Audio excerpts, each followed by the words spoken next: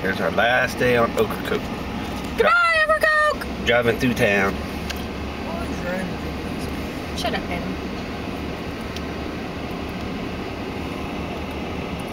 Driving down. She was jogging.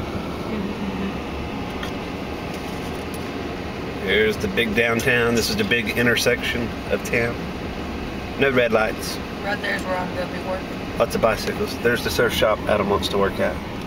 There's our bicycle stand. And our favorite ice cream shop right there. Too bad we never ate. We never got to eat there this time. But it is our favorite. You know what? We did eat there. There's the seafood shop. Ocracoke Seafood. Hello. And there's my favorite, Jolly Roger. Jolly Roger.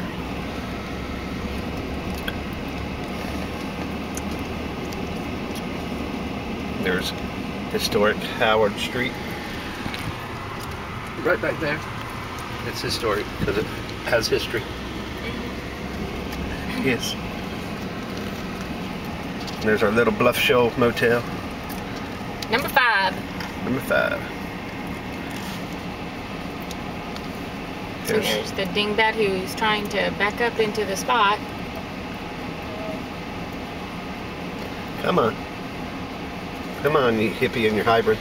Get out of the way. There's famous room number 5 right there. Room number 5.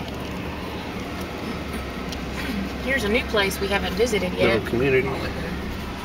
Oh, you did? You got ice cream? I got one. There's our little t-shirt shop. And there's the motel that we stayed in. Number 5. Number 5. Room number 5. Right there.